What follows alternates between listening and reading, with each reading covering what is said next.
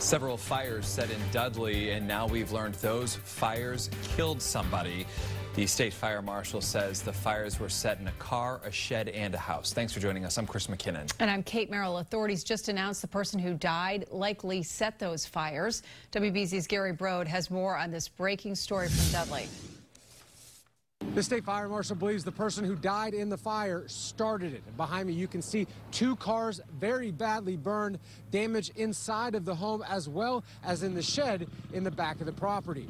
The call came in around 7:20 this morning here on Dudley Oxford Road. It's less than a half mile from Shepherd Hill Regional High School. A neighbor says crews put out the flames very quickly. He says he first heard the fire truck sirens and looked outside, and that's when he saw fire and smoke in multiple areas of the property. And I saw thick black smoke and thought I saw a vehicle that was actually on fire. Also noticed that there was smoke coming from the house, and then later on noticed smoke from an outbuilding in the backyard. The state fire marshal is now investigating. In Dudley, Gary Brode, WBZ News.